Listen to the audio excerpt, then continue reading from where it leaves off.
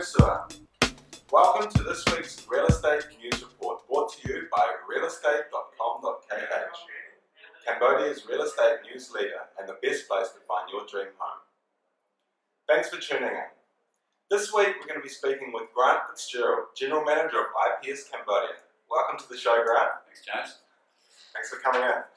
Alright, Grant is an Australian citizen who has spent the past 6 years working in Cambodia and China and has developed a solid understanding of the Phnom Penh real estate market. Grant specialises in expat rentals in Phnom Penh, and he also has a history of investment and business consulting and project management, and project valuation, due diligence, business planning, financial modelling and fundraising. Grant has also worked in the microfinance industry, focusing on project development and implementation, and he holds a Bachelor of Commerce majoring in Economics and Finance from Curtin University, Australia.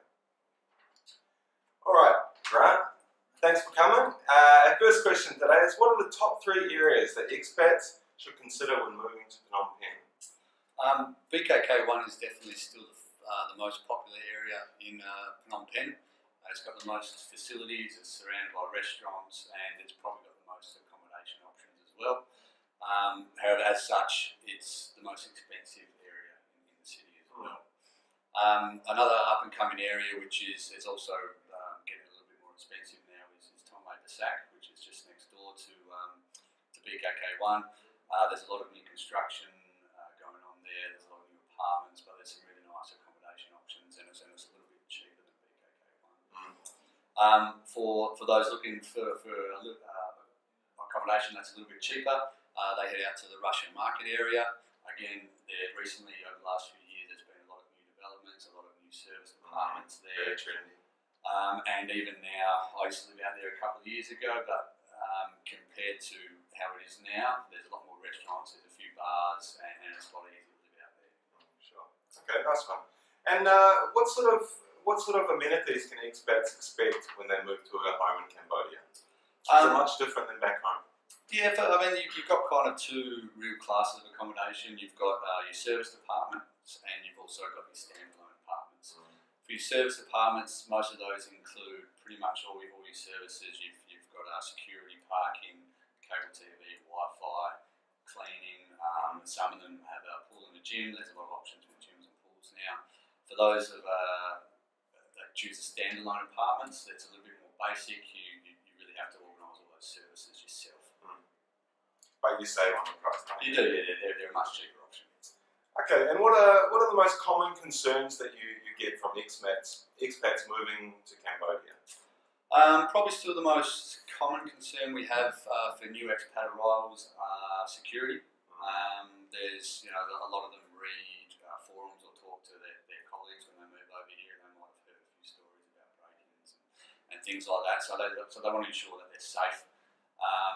Also now with the way the city's developing, a lot of them really ask about construction, and if we're going to show them apartments, to ensure that there's no new construction or new developments near the apartments, because that can turn into a bit of a nightmare, especially for those if you sign a 12-month contract. Yeah, I mean, they're probably the 2 biggest concerns for people. Yeah, that's great. Okay, and what are sort of the lower, the middle, and the upper end prices that an expat can expect to pay in Cambodia? For a service apartments, they really start at about $600 for at the lower end of the bracket. Sorry, for between about $600 and $800 a month. The middle of the bracket's probably about $900 to $1,300 a month, and then the higher end properties are about $1,500 plus. So that'll be fully serviced. Fully serviced with all your facilities and services included. For your standalone apartments, again, they're cheaper. For a budget 1-bedroom, you can go for about $300 to about $600 at the lower end of the market. $600 to $800 or $900 in the mid-range, and then the higher range is about $1,000 plus. Sure. So something for everybody. Yeah, that's right. And what are some secrets that you can share about securing a good rental lease for an expat in Cambodia? Sure. Firstly, definitely shop around. There are now a lot of accommodation options in Phnom Penh. Again, service apartments, standalone apartments, short-term options for those that want to look around first and get settled for a few months. So yeah, there's really no need to rush into taking an apartment. And despite what your agent says. Despite what your agent says sometimes. Also, if you know your requirements when you come to town, it's much easier to find an apartment if you know what you're looking for, and it's much easier for if you're working with an agent, if you tell them what you're looking for again for them to find it for you. Long-term leases are also a benefit when it comes to negotiation. The rental price, you do get more bargaining power the longer your lease is.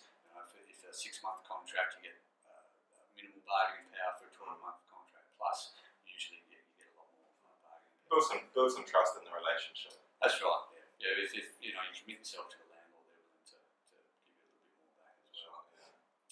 The other thing is get help. There are plenty of agents out there that know the city really well, and it always helps to use an expert. Sure.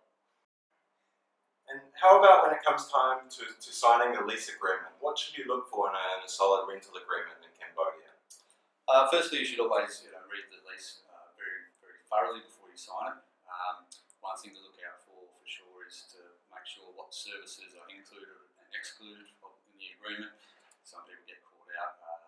They take things for granted about what's included, and then when the monthly bill comes, it's above what they expect. Maintenance is another item that people do get caught out on. A lot of landlords here don't pay for maintenance on property, and again, it can cause a lot of angst when something breaks and the tenant's expected to pay because the landlord refuses. Or when your bond's due. That's right. Another one which is very common is conditions when you break the lease. Essentially, if you break the lease by leaving early, you forfeit your deposit.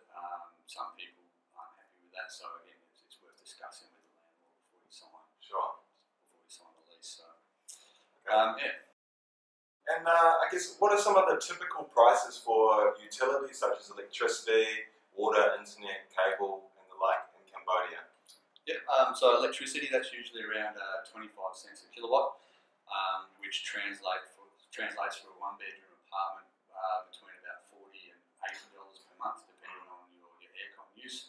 For your typical 2-bedroom apartment, probably around about $80 to $120 a month, depending on how much you use the aircon. And they shouldn't be charging more than that. No, actually, it's done on usage, but yeah, the maximum you'll pay for electricity should be about 30 cents per kilowatt, but that's still quite rare here. Yeah. If you see that in the contract, you can challenge it. Yeah, I'll negotiate that because that's quite high. Yeah. Water's very cheap; it's between about $2 and $10 a month. Internet can be as little as about $10 up to about $60 per month, depending on the speed and download. Yeah, how well it works. Cable TV is $5 a month, and cleaning, if you're organising your own cleaner, for about twice a week, it's probably around $60 a month. Pretty good. Okay, for expats looking to find their first home to rent in Cambodia, where's the best place to start looking? Definitely start on a website, the IPS Cambodia website or realestate.com.kh. Are great tools to start shortlisting properties, to look at photos, to see what's out there, and to give you an idea of the services that are included, the prices. Everyone's got a different budget, and when they first move over here, they don't know what to expect. You look at a couple of websites, and you really get a good idea of what's available. Save you running around towns every exactly, and a lot of our initial inquiries that we get, people shortlist the properties before they arrive, and we get them booked in, and it makes it really easy. Yeah, nice one. Okay. And what are some of the benefits of using IPS to look for expat rentals? Why do you guys specialise in this market? Okay, well, firstly, we're a completely free service to all tenants, so that there's no cost involved in coming in, having a chat, and then going out with us. Secondly, we're essentially expats helping expats. We've all been here for a number of years. We've all been through the process, and then we've moved into real estate. So we've been around for 6 years now. So we've done a lot of contracts. We know all the ins and outs, and then we can really just make it easy for those people who are moving over here. And another thing is because we've been here for a number of years, we do have a lot of really good relationships with tenants. With landlords. And we can actually negotiate some cheaper prices because of those long-standing relationships that really isn't available to the market. They know you have after-sales support. Yeah, you know, they know that we bring good clients, and we've been working with them for a number of years, so we have a really good rapport with them. And there's a lot of complexes and standalone apartments which do give us discounts, which you wouldn't normally get if you went there yourself. Okay, nice one. Okay, Grant, thank you very much for coming in Thanks to the for having show. And everybody else, thank you very much for tuning in. This has been another real estate news report from realestate.com.kh. If you wanted to read more of the latest real estate news or buyer's advice and seller's advice, check out realestate.com.kh/